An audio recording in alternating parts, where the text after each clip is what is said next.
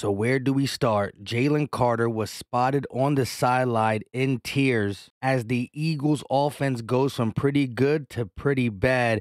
The defense gets scored on 6 straight times. Deebo Samuels with 3 touchdowns, his best game of the season. We also got to talk about the most ridiculous take I ever heard from Stephen A. Smith. And Adam Schefter said the Eagles still might be in trouble for this incident. And Zach Ertz most likely coming back home too. What is going on, everybody? I go by Philly Mike, and this is the Philly Talk Podcast. And today, as always, we got a lot to get into. But before we do that, Eagle Nation, can I ask y'all for a favor? Help your boy out. Smash the like, subscribe if you are new, and turn on that notification bell so you don't miss the videos. Let's rock. So jumping right into some drama, Jalen Carter posted on IG after the game, "I'd rather cry for losing the game than cry that I'm still broke. Y'all need to get y'all life together." He was spotted on the sideline with tears in his eyes. I don't think he's coming at Eagle fans necessarily. A lot of Cowboys and other fans were trolling him on IG and Twitter, so I think he's more responding to that. All I know is I'd rather have my young boys care to show that emotion than to act like it's no big deal. It's all good, Jalen Carter. We gonna bounce back, and so will you. Another misfortune on the sidelines with Big Dom versus Greenland. Schefter tweeted, "The NFL is reviewing the sideline incident between the 49ers linebacker Dre Greenlaw and Eagles head of security Dom DeSandro. Per the league office, there's expected to be a follow-up with the Eagles this week. Probably some type of fine. Let me know what your thoughts about that whole situation are in the comment section." Now, before we get into the game recap, I do want to say we kind of knew what the Niners were going to do, but they didn't anyways. You got to credit Deebo, McCaffrey, and Brock Purdy. They were the better team on Sunday. No ifs, ands, or buts about it. However, we will see them again, and the players are moving on to Dallas. But what gets me upset is Stephen A. saying on First Take, I'm going to say it because it needs to be said.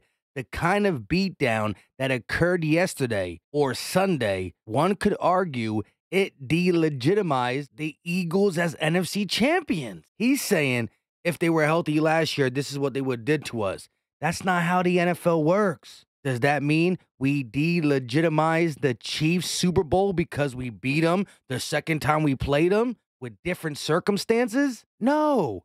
And in 2009, the Eagles beat the Cardinals in the regular season by 20, then lost to them in the NFC Championship. So we going to see this rematch again. Kudos to the Niners, but let's get into this recap. So the Eagles opening drive facing a 3rd and 9, and they find A.J. Brown for a huge gain. Now 3rd and 7, inside our 10, back shoulder fade to A.J. incomplete, which means the Eagles had to settle for 3. Brock Purdy's first drive, 3rd and 12, he's looking and he finds nobody, incomplete. So the Niners go 3 and out. Things were looking good defensively for the Birds early on. Second possession for the Birds, the Eagles find A.J. Brown on a 3rd and 3, and he takes it past the 50.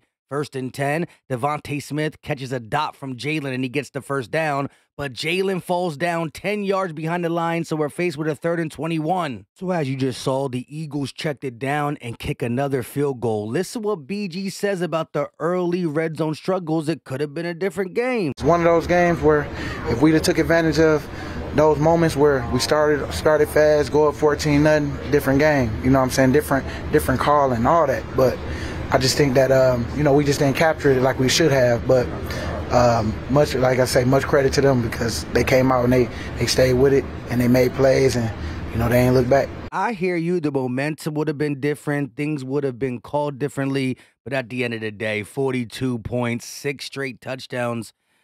Sheesh. So the Niners down 6. They're facing the 3rd and 1, and they find Deebo, who gets yards after the catch and the first down. Next is Kittle with a lot of green grass in front of him. Now the Niners inside the 5. They fake it on 3rd and goal and get a touchdown to a Hewitt. Remember, they reviewed that play. A lot of y'all thought it wasn't a catch, but it was a touchdown. But what happened before that? Josh Sweat was lined up in a neutral zone, so he pretty much said, "Hey, you guys want to do 3rd down again? Go ahead, by all means." A field goal there changes the complexion of the game. So the Eagles trailing by 1, faced with a 3rd and 19, and somehow Devontae Smith gets it. but the Eagles eventually get forced to another third down, a lot of time, but he throws it away. Next possession for the Niners, and Brock Purdy finds Kittle for a big first down as the defense got fooled. They're back inside the red zone, and McCaffrey finishes for 7. Now, that touchdown was big because that was right before the half, and the Niners got the ball to start the third quarter, and they go down and score again. This play right here was huge. It was the first drive in the second half for the Niners, 3rd and 5. If the Eagles defense get off the field, who knows what spark it creates for the offense and the defense going forward. But guess who gets absolutely fooled? Eli Ricks. He goes outside when Dewan Jennings goes inside for a big first down. Then another 3rd and 2. And McCaffrey totally fooled Morrow. And then they go back to what they love, trickery, and letting Debo be him on the edges. He scores. So the Eagles offense a little desperate. After a penalty, it's 1st and 20, but he finds Devontae Smith. 3rd and 11, all-out blitz, and he finds AJ, who wills himself to the first down, and then a brotherly shove, which made it a one-score game. And like Fletcher said, we didn't play well, but we had an opportunity to keep it close. We just didn't make the plays. I think today, as defense, I don't think we did a lot of things right. You know, we didn't tackle, we didn't cover. Obviously, we missed a bunch of plays. They made a bunch of big plays. We had a chance to keep the game close, and we didn't. The good thing is I've been around this league for a long time, and the good thing about the regular season is you take a loss, but we get a chance to line up and play another good team next week. You heard him, and we're going to see the drive that kind of blew it all open once again. But I'm glad that Fletch is moving on to Dallas. So is A.J. Brown. He was asked how you get over this loss to face Dallas. How you get over it? Yeah, sure, you have no choice. You mope around and, be sad and be mad at yourself about it. But, we got a big opponent coming up next week in Dallas on the road. You gotta put your big boy pants on, in life, everything gonna go your way every single time. If you think you're gonna go out there and just win in life every single time without a blow, it's not gonna happen like that. So, I love that mentality from A.J. Brown. But let's take a pause from the game recap and talk about some news. Now, for my ride or die notification gang, we did go live about this subject yesterday around 4 o'clock. Christian Ellis and Nicholas Morrow. If you missed it live, you got to see how bad Morrow was. We're going to talk about that in a little. Cost much? Bring him in. How he's trying to not let what happened Sunday happen again. Unfortunately, let's get back to the game recap. So the Niners get the ball back, and of course, a huge 3rd and 7, and they get the first down. Next play, he almost gets sacked, but Debo gets the pass, breaks a tackle, and he's off to the races. We're talking about a huge play in the game. 3rd and 8, Eagles got a counter, and they can't. Needed that first down, but 4th and 8, Eagles punt. Niners get the ball back, and watch. Back-to-back 3rd downs. 3rd and 9, 3rd and 5. Eli Ricks gets burned by Dewan Jennings. The nail in our coffin. So like I said, 3rd and 9, all-out blitz, man-to-man coverage, and Ricks gets beat by Jennings. Another 3rd and 5, and he goes right at Ricks again. Jennings throws Eli Ricks off and walks into the end zone. So we're down 3 scores. Our quarterback is in the blue tent getting checked for a concussion. A lot of craziness and a lot more ugly to see. So let me give you something nice to see before we finish it. That cheered you up.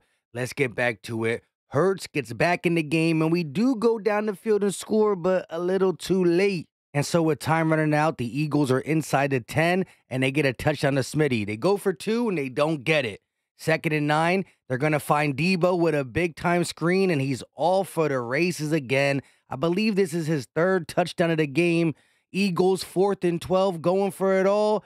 Pass broken up to Smitty, and then they iced it with a knee. Not a fun game to watch, live or the condensed version after. With that being said, let's hear from Bradbury on the back-end communication problems. I think they did a good job of, using motion to their advantage. Of course, as teams motion back and forth, they do jets and whatnot, especially pre and post snap.